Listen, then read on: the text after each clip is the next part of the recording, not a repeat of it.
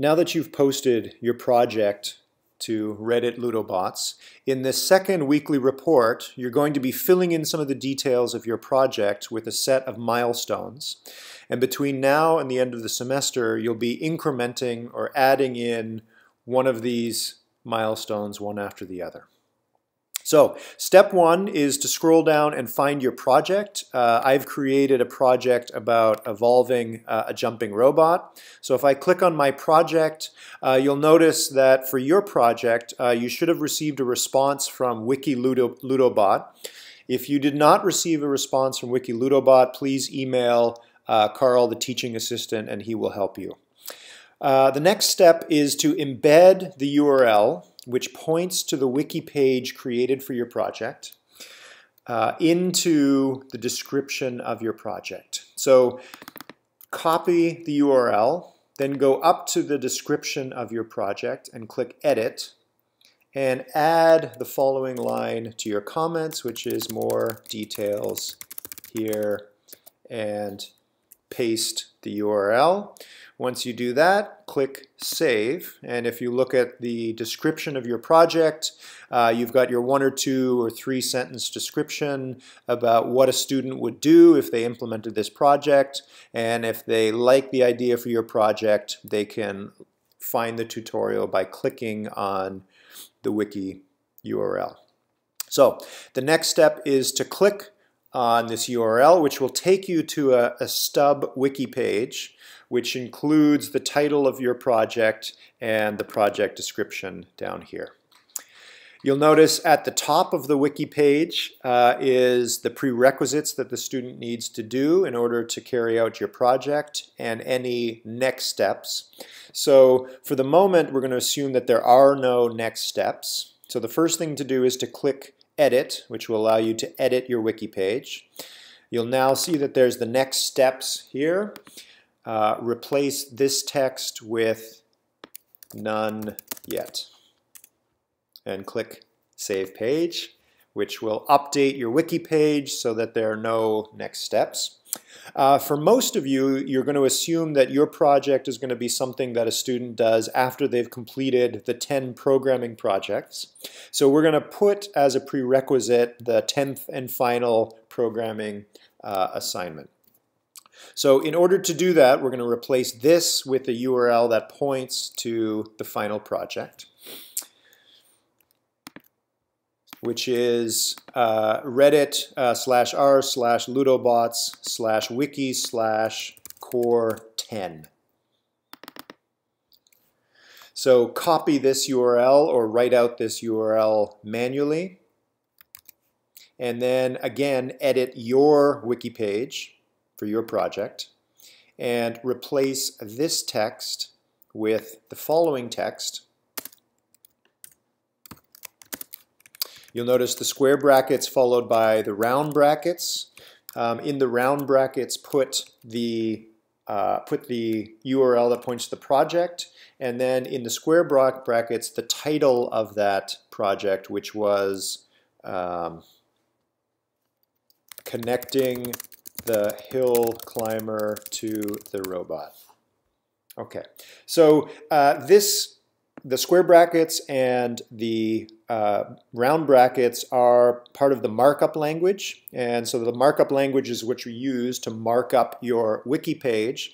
If you want to learn more about the markup language, you can click on Formatting Help down here. It'll give you some of the markups and what they'll produce on the wiki page, and then you can hide that help again.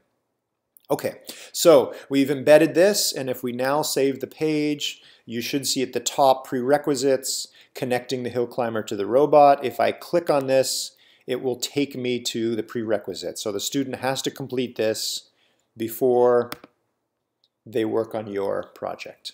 Okay, so now that we have a pointer that points back to the final project, we're going to go to the final project and put we're going to go back to the final programming assignment and place a pointer that points forward to your project.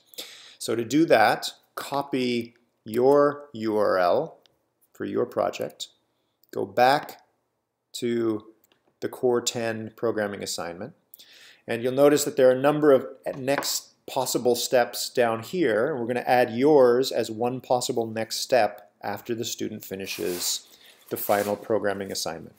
Okay, you'll notice now that there are next steps on the Core 10 assignment. There are two options already. We're going to add yours as an additional option that a student might follow after completing this programming assignment. So click Edit, go down to Next Step,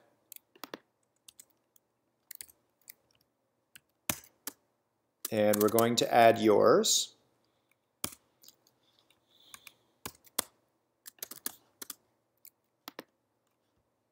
We're going to add the jumping robot as a possible project after this project. So we put the square brackets, the round brackets. I put the URL that points to the wiki page describing the jumping robot, and then I describe this project, which is Evolve a Jumping Robot.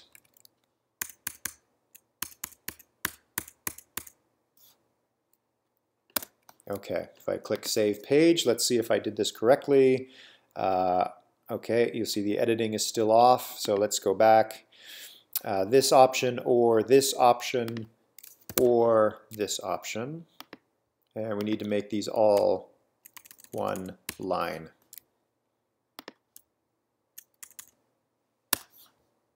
Okay, let's try that. Save page. Object manipulation is one option, blind evolutionary runs is another option, and now here's my project as a potential project. So if someone finishes the Core 10 programming assignment and they want to evolve jumping robots, they click here, which takes them to your wiki page. They can go back again to Core 10, forward to your project, and so now your project is hanging off the end of the final programming assignment.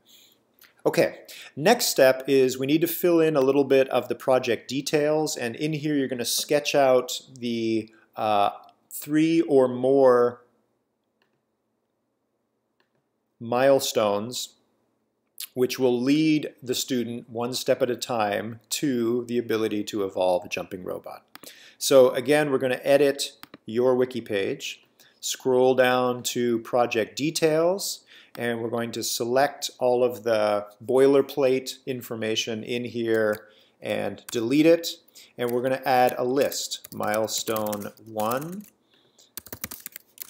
milestone 2, and milestone 3. You'll notice the asterisks next to each item. If I click on formatting help down here, it tells me that for the markup language, these asterisks will give me an itemized list. Okay, hide help, and we're back to project details. Milestone 1, 2, and 3. I save the page to make sure the formatting looks okay. All right, here's our 3 milestones. So let's edit the page again and describe these milestones. So milestone 1 is let's add accelerometers to the quadruped robot. Okay, so if we want the running quadruped robot from the Core 10 assignment to be able to jump, it needs to be able to sense its acceleration. It needs to be able to sense that it's crouching down and then is ready to jump. So milestone 1 is going to be adding a new sensor to the robot. Milestone 3, or milestone 2, let's imagine that this is a way to test whether the accelerometer is actually working, that you implemented it correctly. So in order to do that, in milestone 2, you're going to alter the fitness function to maximize the accelerometer value. Okay, let's again just save and make sure the editing looks okay. All right, so in milestone 2, the student, if they follow your instructions, will be able to evolve a robot that maximizes its acceleration. The fitness function, in essence, will just be fitness equals acceleration. Okay, let's break this milestone 2 down into 2 smaller bite-sized chunks. So let's edit the wiki page again and write milestone 2A, milestone 2B. Milestone 2A is alter the fitness function to maximize the accelerometer value, and 2B will be alter the fitness function to minimize the accelerometer value.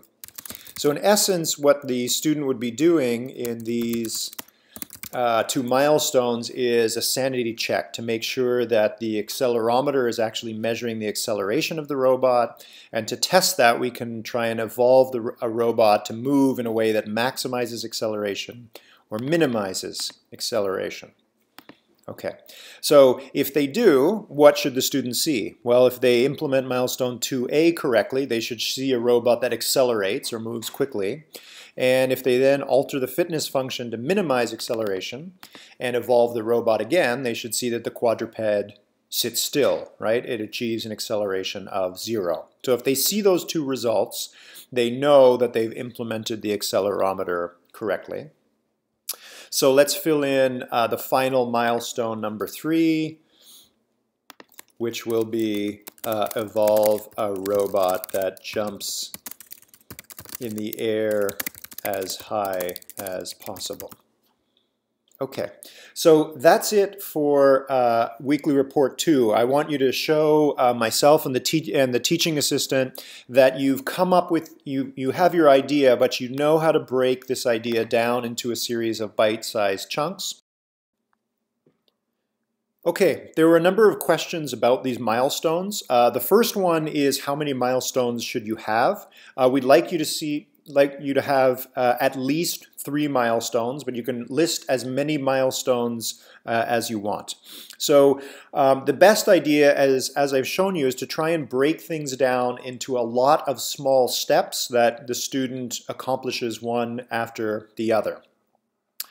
Think creatively about this. So how best should your student creep up on the final milestone to achieve the evolution of a jumping robot in this case? For the final project assessment, you'll be expected to implement at least the first 2 of your milestones. We're not going to expect that everybody achieves all of their milestones. We'll take that into account depending on excuse me, how many milestones you outline and how difficult each milestone is. That will be something that myself and the teaching assistant will assess.